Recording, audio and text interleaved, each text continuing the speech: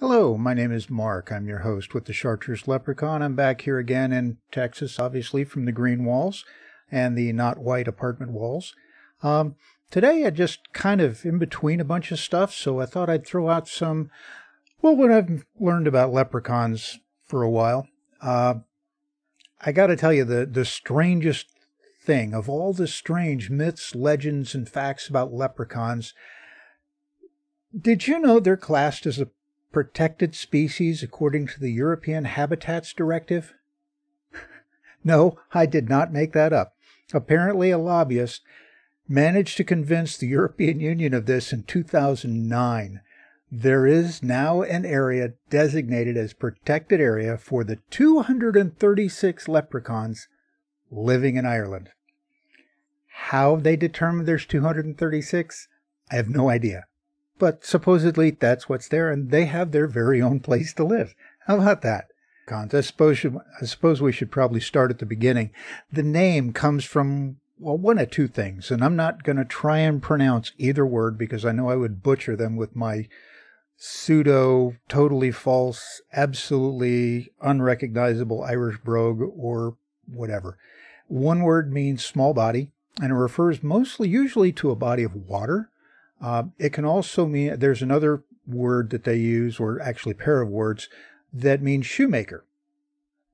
Like I said, I'm not going to attempt to pronounce either one of those words. Irish manuscripts say that leprechauns lived underwater, of all things.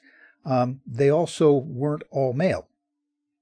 They wore red suits. They were sly or tricksterish old men. And they preferred solitude.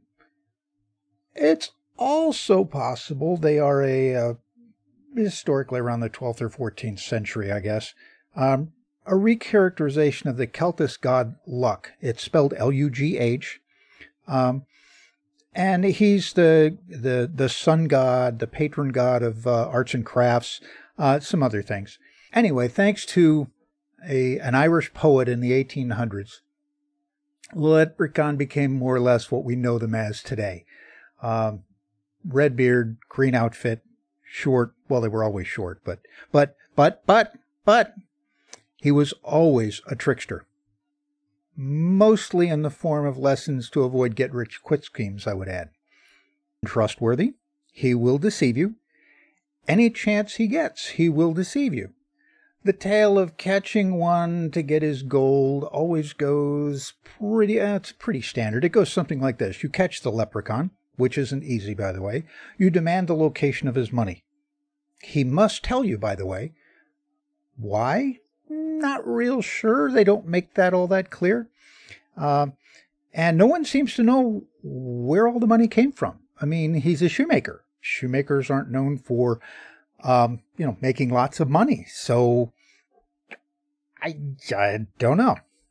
Anyway, the leprechaun tells you the true location of his money, and you mark the location with something, and you leave to go get a shovel to dig it up. The leprechaun then marks dozens of other locations exactly the same way.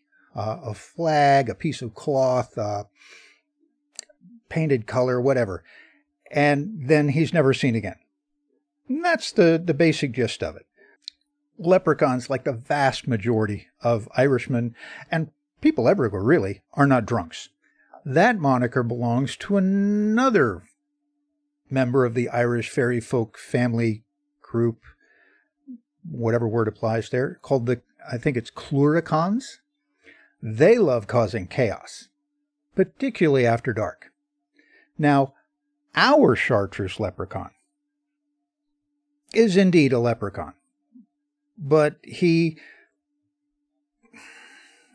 rumor has it he was kidnapped by the Cluricans, so he learned all their stuff, and so he's just continuing to imitate them. He causes trouble all the time, and he, as a good Clurican, and as the leprechaun that he is at his heart, he is always tricking everybody.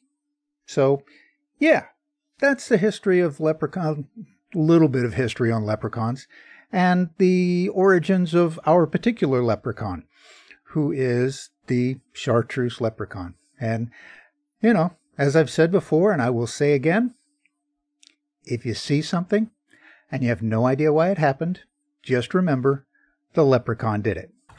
Did I go the wrong way? I did. Oh, that's fun. I just went 900 meters in the wrong direction. That was where we wanted to go.